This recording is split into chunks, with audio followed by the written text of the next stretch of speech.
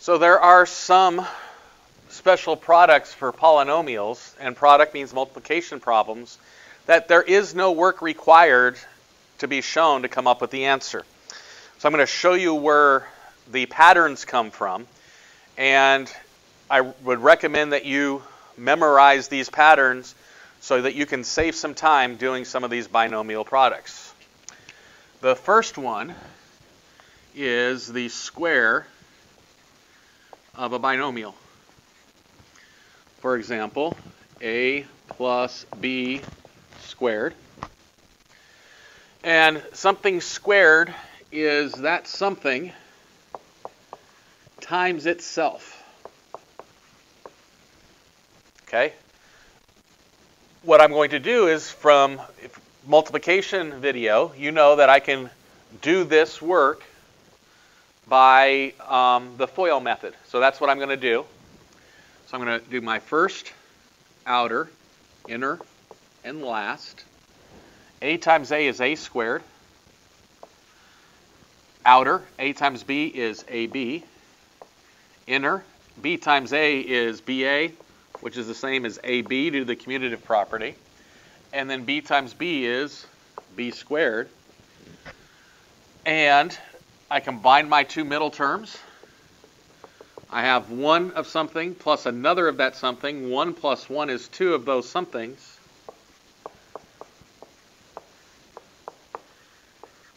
So I get this as my pattern. When I do the square of a difference, I do the same thing, and I'm going to come up with the answer. Then I'm going to tell you what words will help you memorize what the pattern is so you can go directly from the problem to the answer. So a minus b squared is a minus b times a minus b. Again, I'm going to FOIL it.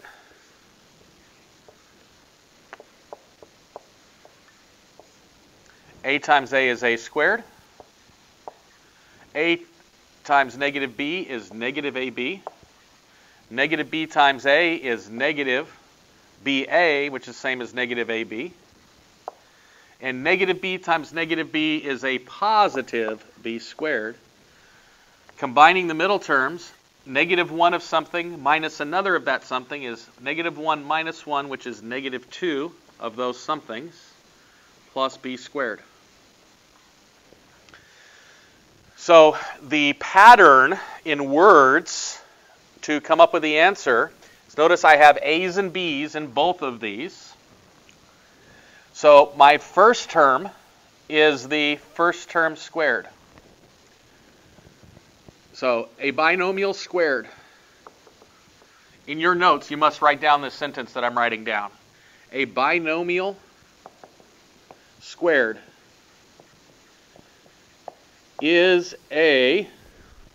has 3 terms, so it's a trinomial.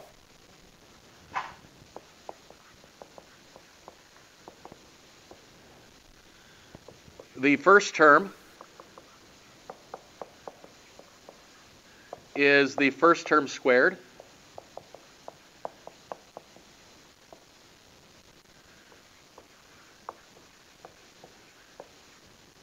The last term is the last term squared.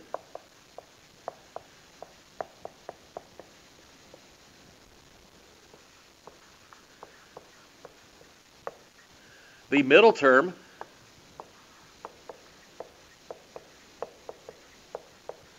is 2 times their product.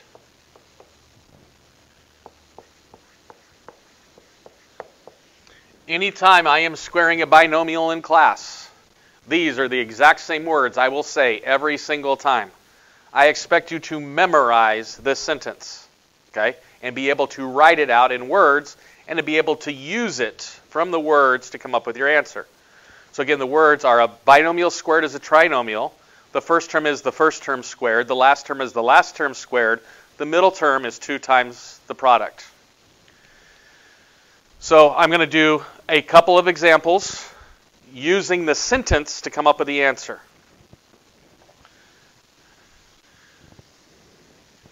So the square of a binomial, doing this, let's do 2x minus 3 squared. A binomial squared is a trinomial. The first term is the first term squared, 4x squared. The last term is the last term squared, which is negative 3 times negative 3, which is a positive 9. The middle term is 2 times the product, 2 times 2x times negative 3. 2 times 2 is 4, times negative 3 is negative 12, x plus 9.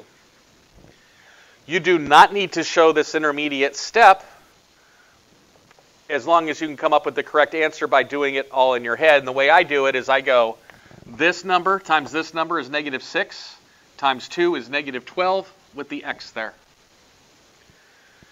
Okay, you may end up with more than one variable.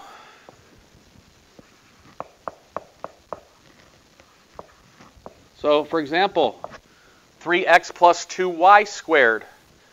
A binomial squared is a trinomial. The first term is the first term squared. 3x times 3x is 9x squared. The last term is the last term squared. 2y times 2y is 4y squared. And the middle term is 2 times the product. 3 times 2 is 6, times 2 is 12, and then x times y. Okay, so that's how you would do a square of a binomial. That's our first memorized pattern. Our second memorized pattern is called the difference of squares.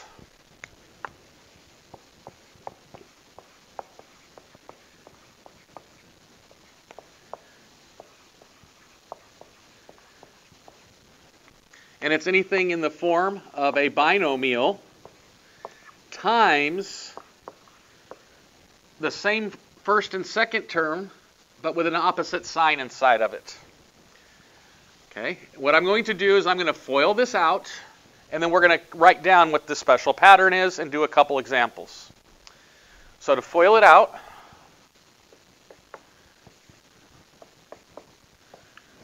I get a times a, which is a squared. Outer is a times negative b, which is negative ab. Inner is b times a, which is ab. And last is b times negative b, which is negative b squared. Combining the like terms, something minus itself is 0, so that just disappears. And I'm left with a squared minus b squared. So the words here, the difference of squares,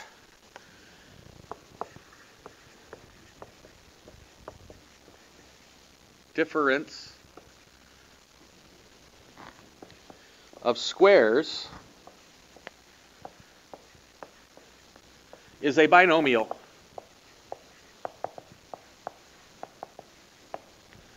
It's the first term squared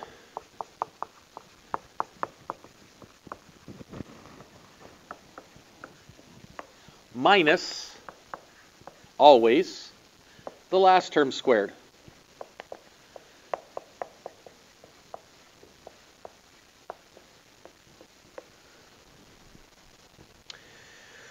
You may have already had a class where if I have a binomial and the only difference between another binomial and it is the sign that's in between the two terms, these are conjugates of each other.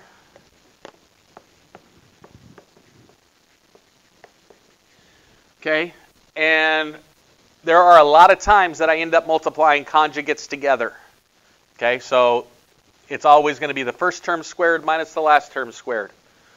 Example, 2x plus 4 times its conjugate, which would be 2x minus 4, is equal to the first term squared. 2x times 2x is 4x squared, minus the last term squared. 4 times 4 is 16.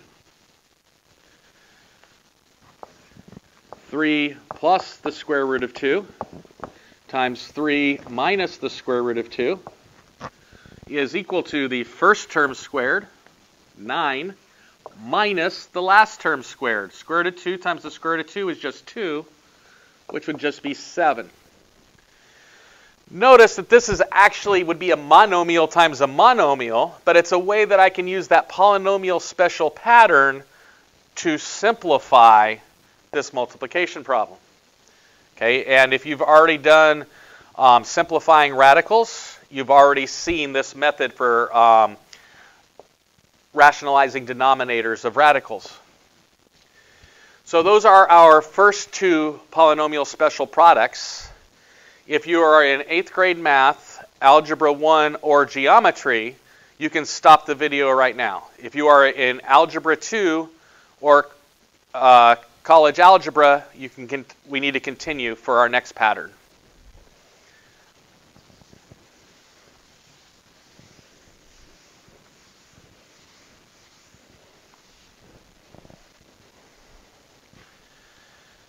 So our next pattern is a binomial cubed.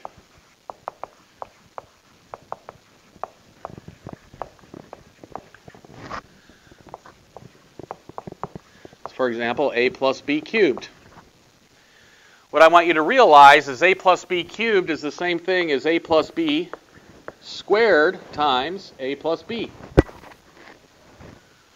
Okay, we already know what a plus b squared is because a binomial squared is a trinomial. The first term is the first term squared. The last term is the last term squared. The middle term is 2 times the product. So what I'm going to do now is I'm going to do the one more multiplication. Okay. Again, this is not the way I want you to do something cubed. I'm going to show you the shortcut once we're deriving the shortcut right now. So I'm going to use the distributive property. I'm going to do a times everything in here. A times a squared is a cubed. A times 2ab is 2a squared b. A times b squared is ab squared. B times a squared is a squared b. B times 2ab is 2ab squared. And b times b cubed is b times b squared is b cubed. Okay. I'm going to add these up, and I get a cubed. Plus 2 of something plus 1 of something is 3 of that something. 1 of something plus 2 of something is 3 of that something. And then I have the b cubed. Okay? I now have, if I have a binomial cubed, this is the pattern that I'm always going to have. Okay? And here's the way I want you to think about it. I have 3 numbers. I'm going to put them, 4 numbers. 1, 3, 3, 1. 1, 3, 3, 1. Okay? This first term is going to be multiplied by something cubed, then something squared, then something to the first. This last one I'm going to have multiplied by something cubed, something squared, and then something to the first.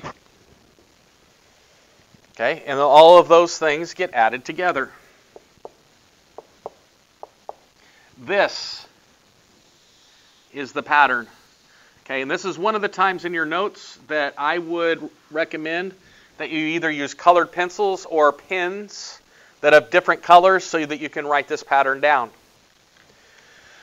Okay, if you watch the prime number videos or the squaring videos, coming up with squares and square roots, I showed you a triangle where the left-hand side and the right-hand side of the triangle is ones.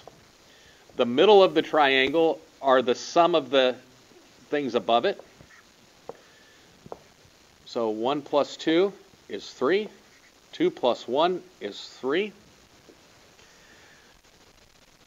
this is part of what's called the binomial theorem, that I can use what's called Pascal's triangle to come up with the numbers that go in front of each of my terms for a binomial to any power.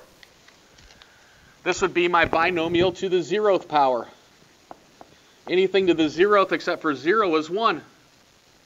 A binomial to the 1st power. The first term would have a coefficient of 1. The second one would have a coefficient of 1 times whatever that term is. A binomial squared. 1, 2, 1. 1, 2, 1. A binomial cubed. 1, 3, 3, 1. 1, 3, 3, 1. When you get to college algebra and the second part of algebra 2, we can continue this. 1, 4, 6, 4, 1. 1, 5, 10, 10, 5, 1. And we can keep on continuing for various powers. Now what I want you to notice is the degree here is the same as this one. And it goes down by 1 each time.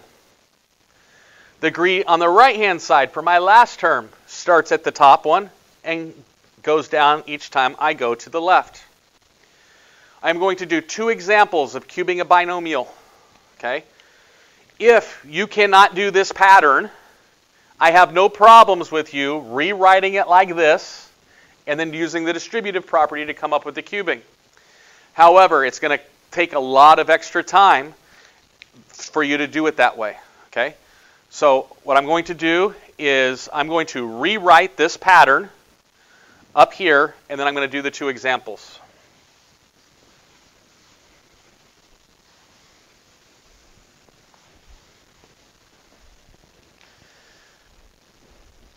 So that is equal to a cubed plus 3a squared b plus 3ab squared plus b cubed. 2x minus 3 cubed. The way I always write this out is I always put parentheses and I just write my generic problem.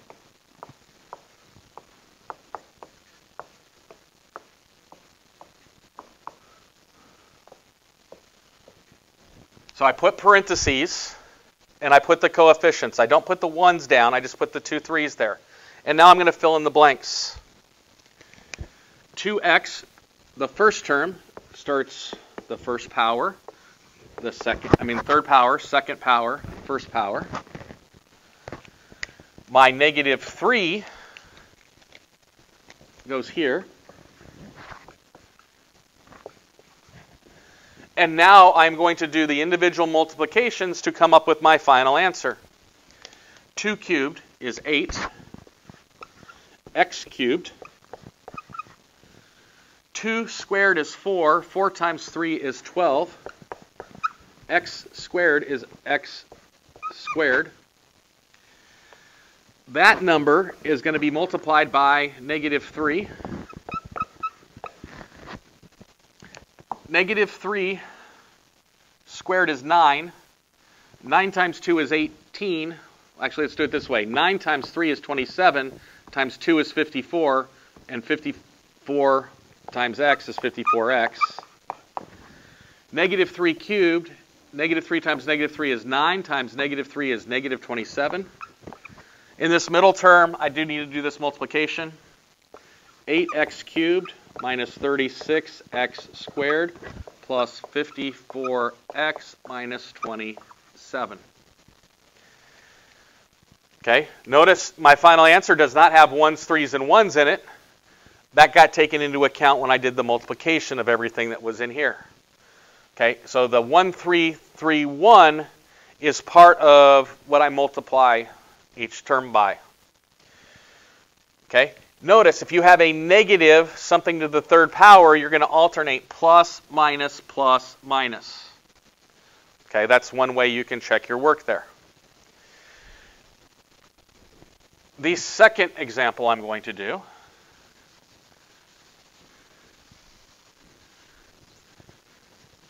notice that I'm going to use the exact same set of parentheses again. Okay? And this time I'll put a plus sign in between the two. 3x plus, let's just do y cubed. Okay, so I've got the 1, 3, 3, 1 in front of what I'm going to do my pattern. In the first boxes, I put my first term to the third, to the second, to the first. In my last boxes, I put the last term, y, y, y. And now I do the work. 3 cubed, 27. X cubed.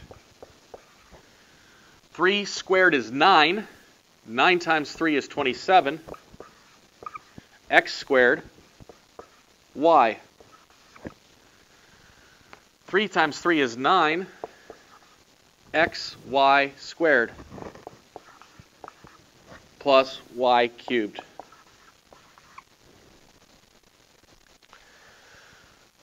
So again, in Algebra 2, that's the most that I'm going to have you do with patterns until the end of the year. Okay, at the end of the year, you're going to have to be able to tell me what the coefficient is for the 10th term in a binomial like to the 12th power. And again, there will be a separate video where I'm going to go over, starting with this cubing pattern, going to polynomials of higher degrees. Okay, so this is the roughest one for a memorized pattern. But if you can't memorize that pattern, remember it's something cubed is something squared times that something. Then you can do write down what that something squared is, multiply it out, and then you can come up with your final answer. But that will take more work than using the shortcut.